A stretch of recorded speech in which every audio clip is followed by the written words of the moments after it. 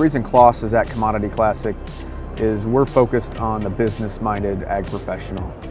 And we find that grower at Commodity Classic. It's why we keep coming back time and time again. So we actually can get some business done and conducted here, which you don't necessarily do at a lot of other trade shows. So that part to me makes this one pretty interesting and pretty special at the end of the day. You get the real business people that are here to make decisions as to how the products can interface, and they're looking for answers. How can we change what we're doing to be better and be more profitable?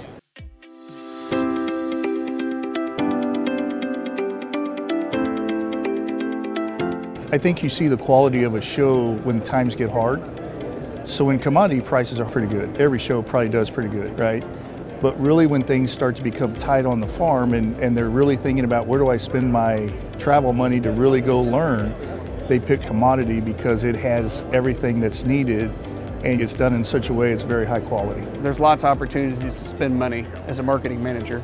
And you know, a lot of trade shows are, I think the attendance is getting pretty challenged.